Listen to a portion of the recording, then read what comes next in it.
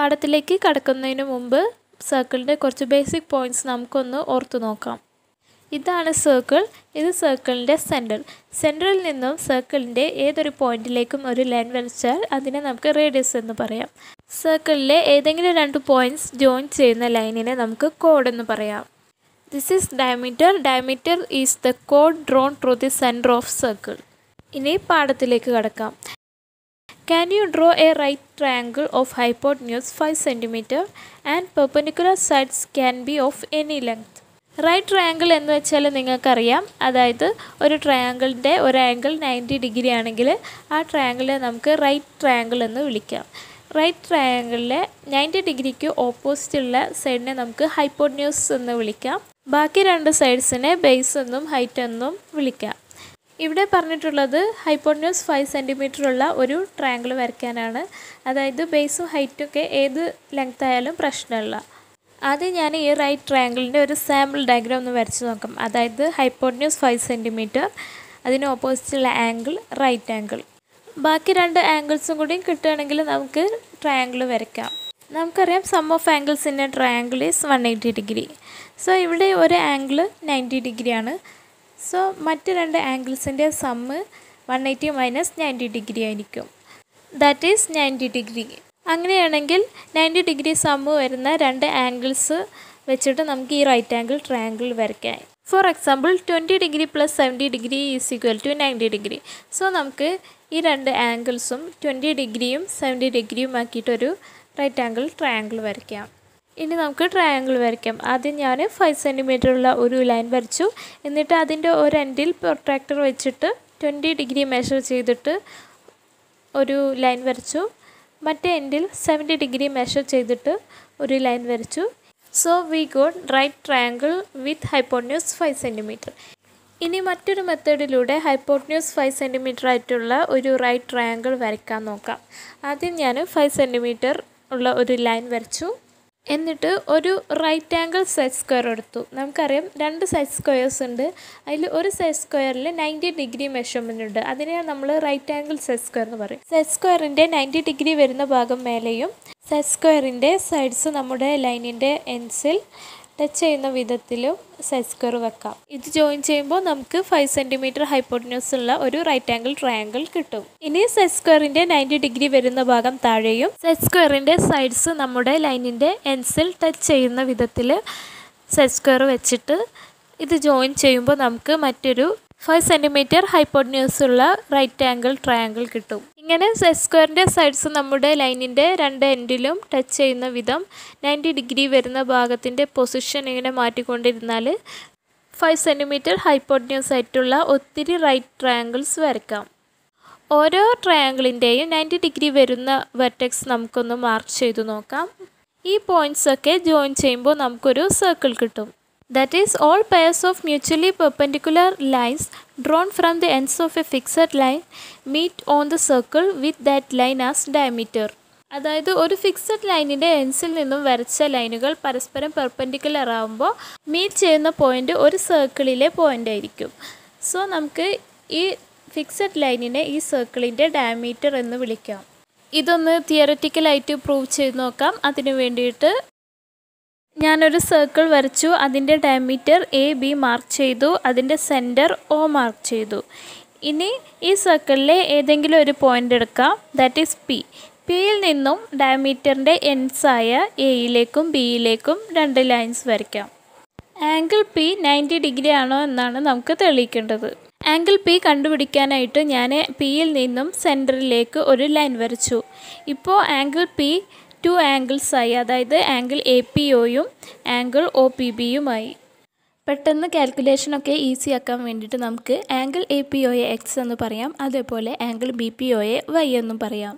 ഇനി നമുക്ക് triangle AOP ഒന്ന് നോക്കാം. ഇവിടെ OA is equal to OP ആണ്. കാരണം they are radius of A circle. നമുക്കറിയാം സർക്കിളിൻ്റെ റേഡിയസ് ഒക്കെ ഈക്വൽ ആയിരിക്കും. അതായത് ട്രയാംഗിൾ AOPയുടെ രണ്ട് സൈഡ്സും ഈക്വലാണ്. അപ്പോൾ ട്രയാംഗിൾ AOP ഒരു ഐസോസ്ലെസ് ട്രയാംഗിൾ ആണ്. നമുക്കറിയാം angle opposite two equal sides are equal in isosceles triangle. ഇവിടെ OA is equal to OP ആണ്. Therefore, angle opposite to OA is equal to angle opposite to OP. Angle opposite to OA angle APO ആണ്. Angle opposite to OP angle PAO ആണ്. Angle APO X ആണ്. So we can write angle PAO is equal to X. ഇതിന് equation 1 എന്ന് കൊടുക്കാം. ഇനി നമുക്ക് triangle OPB ഒന്ന് നോക്കാം. ഇവിടെ OPയും OBയും ഈക്വലാണ്, കാരണം അവ ഈ സർക്കിളിൻ്റെ റേഡിയസുകളാണ്. നമുക്കറിയാം സർക്കിളിൻ്റെ റേഡിയസുകളൊക്കെ ഈക്വൽ ആയിരിക്കും. So 2 sides of triangle OPB R equal and triangle OPB is an isosceles triangle. നമുക്കറിയാം angle opposite two equal sides are equal in isosceles triangle. ഇവിടെ OP is equal to OB ആണ്. So angle opposite to OP is equal to angle opposite to OB. Angle opposite to OP angle OBP ആണ്. Angle opposite to OB angle BPO ആണ്. Angle BPO Y എന്നാണ് നമ്മൾ കൊടുത്തിട്ടുള്ളത്. So angle OPB is equal to Y എന്ന് എഴുതാം. That is equation number 2. നമുക്ക് ഇതിൽ വലിയ ട്രയാങ്കിൾ നോക്കാം. That is triangle APB. നമുക്കറിയാം some of angles in A triangle is 180 degree.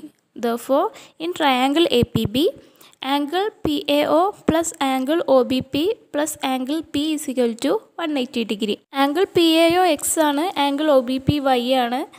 Angle P എന്ന് പറയുന്നത് X plus Y ആണ്. So X plus Y plus X plus Y is equal to 180 degree. That is 2X plus 2Y is equal to 180 degree. That is 2 into X plus Y is equal to 180 degree. Therefore X plus Y is equal to 180 by 2. That is 90 degree. Angle P X plus Y ആണ് നമ്മൾക്കറിയാം. X plus Y 90 degree ആണ് നമുക്ക് ഇപ്പോൾ കിട്ടി. So നമുക്ക് എഴുതാം angle P is equal to X plus Y, that is 90 degree. Hence we proved angle formed by joining ends of diameter to a point on a circle is right angle. അങ്ങനെ നമ്മൾ ഒരു സർക്കിളിലെ പോയിന്റിലുള്ള ആംഗിളിനെ കുറിച്ച് പഠിച്ചു. ഇനി നമുക്ക് ഒരു സർക്കിളിൻ്റെ ഉള്ളിലുള്ള ആംഗിളിനെ കുറിച്ച് പഠിക്കാം. Angle inside the circle.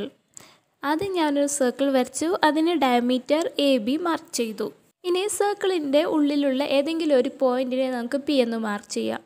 ഇനി Pയിൽ നിന്നും ഡയമീറ്ററിൻ്റെ എൻസായ എയിലേക്കും ബിയിലേക്കും ഓരോ ലൈൻസ് വരക്കാം. ഇപ്പോൾ Pയിലുള്ള ആംഗിൾ എത്രയാണെന്നാണ് നമുക്ക് കണ്ടുപിടിക്കേണ്ടത്. ഇതിന് വേണ്ടിയിട്ട് AP ഒന്ന് എക്സ്റ്റെൻഡ് ചെയ്തിട്ട് സർക്കിളിനെ ഒന്ന് ടച്ച് ചെയ്യിപ്പിക്കാം. സർക്കിളിൽ ടച്ച് ചെയ്യുന്ന പോയിന്റിന് നമുക്ക് Q എന്ന് കൊടുക്കാം. Qയിൽ നിന്നും ബിയിലേക്കും ഒരു ലൈൻ വരയ്ക്കാം. Q സർക്കിളിലുള്ള ഒരു പോയിൻ്റാണ്. Qയിൽ നിന്നും സർക്കിളിൻ്റെ ഡയമീറ്ററിൻ്റെ എൻഡ്സിലേക്ക് വരുന്ന ലൈൻസ് ഫോം ചെയ്യുന്ന ആംഗിളാണ് angle Q. So angle Q 90 degree. അതായത് angle Q is formed by joining ends of diameter two A point on the circle. So angle Q will be 90 degree. ഇനി നമുക്ക് ട്രയാങ്കിൾ QPB ഒന്ന് നോക്കാം. നമുക്കറിയാം some of angles in A triangle is 180 degree. Therefore in triangle QPB angle Q plus angle QPB plus angle PPQ is equal to 180 degree. Angle Q 90 degree ആണ് നമ്മൾ കണ്ടു. So 90 degree plus angle QPB plus angle PBQ is equal to 180 degree. Therefore angle QPB plus angle PBQ is equal to 180 minus 90, that is 90 degree. So angle QPB is equal to 90 minus angle PBQ എന്ന് എഴുതാം. That is equation number 1. Angle APBയും angle QPBയും linear pairs ആണ്. നമുക്കറിയാം some of ആംഗിൾസിൻ്റെ linear pair is 180 degree. Therefore angle APB plus angle QPB is equal to 180 degree. Angle QPB നമ്മൾ കുറച്ച് മുമ്പ് കണ്ടു. That is 90 minus angle PBQ ആണ്. Equation number 1 കണ്ടു. So angle APB plus 90 minus angle PBQ is equal to 180 degree. That is angle APB minus angle PBQ is equal to 180 minus 90, that is 90 degree. Therefore angle APB is equal to 90 plus angle PBQ. അങ്ങനെ അവസാനം നമ്മൾ angle APB കണ്ടു. That is 90 degree plus PBQ. അതായത് angle APB 90 degree അല്ല, അതിൻ്റെ കൂടെ angle PBQയും കൂടി add ചെയ്തു വരും. That is angle APB is more than 90 degree. So we can say angle formed by joining ends of the diameter to a point inside a circle is larger than right angle. അങ്ങനെ നമ്മൾ സർക്കിളിലുള്ള ഒരു പോയിന്റിലെ ആംഗിളിനെ കുറിച്ചും സർക്കിളിന് ഉള്ളിലുള്ള പോയിന്റിലെ ആംഗിളിനെ കുറിച്ചും പഠിച്ചു. ഇനി നമുക്ക് സർക്കിളിന് പുറത്തുള്ള ഒരു പോയിന്റിലെ ആംഗിളിനെ കുറിച്ച് പഠിക്കാം. Angle outside the circle. ആദ്യം ഞാൻ ഒരു സർക്കിൾ വരച്ചു, അതിന് ഡയമീറ്റർ AB മാർക്ക് ചെയ്തു. ഇനി സർക്കിളിന് പുറത്തുള്ള ഒരു പോയിന്റ് P മാർക്ക് ചെയ്തു. പിയിൽ നിന്നും നമ്മുടെ ഡയമീറ്ററിൻ്റെ എൻഡ്സായ എയിലേക്കും ബിയിലേക്കും ഓരോ ലൈൻസ് വരച്ചു. എ പി സർക്കിളിൽ ടച്ച് ചെയ്യുന്ന പോയിന്റിനെ നമുക്ക് ക്യൂ എന്ന് കൊടുക്കാം. ക്യൂവിൽ നിന്ന് ബിയിലേക്കും ഒരു ലൈൻ വരയ്ക്കാം. നമുക്കറിയാം ക്യൂ സർക്കിളിലുള്ള ഒരു പോയിൻ്റാണ്. So angle A Q B is formed by joining ends of diameter two A point on A circle. So angle A Q B will be 90 degree. Angle A Q ബിയും angle P Q ബിയും linear pairs ആണ്. So നമുക്കറിയാം some of ആംഗിൾസിൻ്റെ linear pair is 180 ഡിഗ്രിയാണ്. So angle A Q B plus angle P Q B is equal to 180 degree. Angle A Q B 90 ഡിഗ്രിയാണ് നമ്മൾ കുറച്ച് മുമ്പ് കണ്ടു. So 90 degree plus angle P Q B is equal to 180 degree. Angle P Q B is equal to 180 minus 90, that is 90 degree. ഇനി നമുക്ക് triangle P Q B ഒന്ന് നോക്കാം. നമുക്കറിയാം some of ആംഗിൾസിൻ്റെ triangle is 180 degree. Therefore, in triangle PQB, angle P plus angle PQB plus angle QBP is equal to 180 degree. Angle PQB 90 degree ആണ് നമ്മൾ കുറച്ച് മുമ്പ് കണ്ടു. So, angle P plus 90 degree plus angle QBP is equal to 180 degree.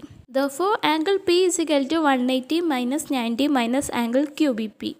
That is, angle P is equal to 90 degree minus angle QBP. അങ്ങനെ അവസാനം നമുക്ക് angle P കിട്ടി. That is 90 minus angle Q B P ആണ്. അതായത് angle P right angle അല്ല, right ആംഗിളിനേക്കാളും കുറച്ച് value കുറയും. That is angle P is less than 90 degree. Hence V prove angle formed by joining ends of diameter two A point outside the circle is less than right angle.